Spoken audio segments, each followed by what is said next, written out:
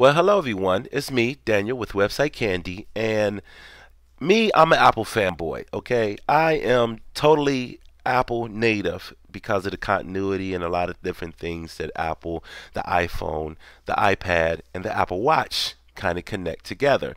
It's really cool. But Chrome's a great browser. Firefox is a great browser. They do different things. I've heard the rumor that Safari, they nickname it Safari, whatever. Okay.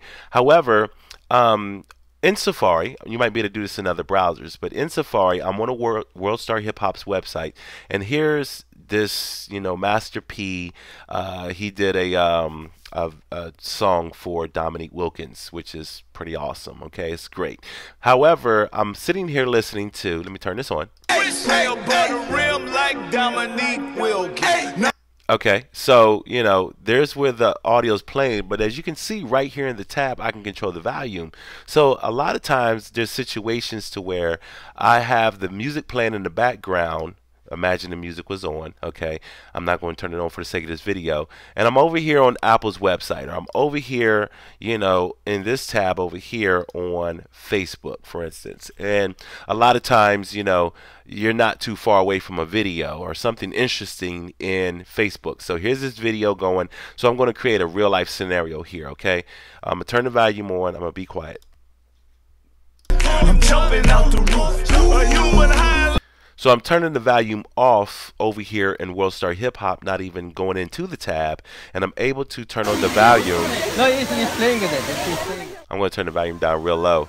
I'm able to turn on the volume to kind of hear what's going on here on Facebook. So a lot of times in the past it would be a situation where it's one or the other. You either have to pause the video, you got to come over here, and you got to close the tab, shut it down in order to hear the volume over here. One thing I would actually like to see Apple do is if I'm listening to volume here and I'm over here on Facebook and I find something interesting that I want to listen to and I start to play it, the volume over here either dims down or it turns off by itself when I start to listen to a video over here. That would be a great, awesome feature. However, I am happy with being able to control the volume right here via Facebook.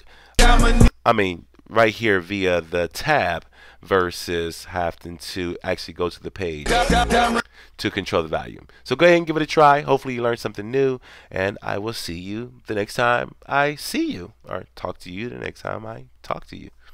Goodbye.